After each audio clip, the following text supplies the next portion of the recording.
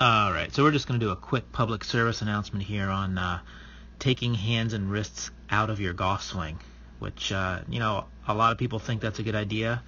It is not. This player was not doing that on purpose. Just been playing a different sport over the winter, really hasn't played much golf this year.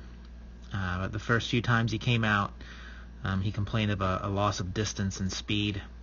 So, first swing on the left here, just nothing going on as far as wrist action.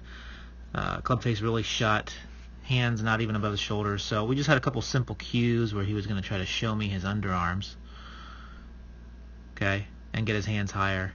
And the swing on the right was about 10 to 12 miles an hour faster. He was also complaining of some contact issues with the swing on the left when he's trying to hit irons off the ground, which is understandable with the face that shut and the club that far behind him. So major upgrades. Do not try to take your hands and wrists out of the golf swing. Again, this golfer wasn't doing it intentionally. That's just kind of what happened.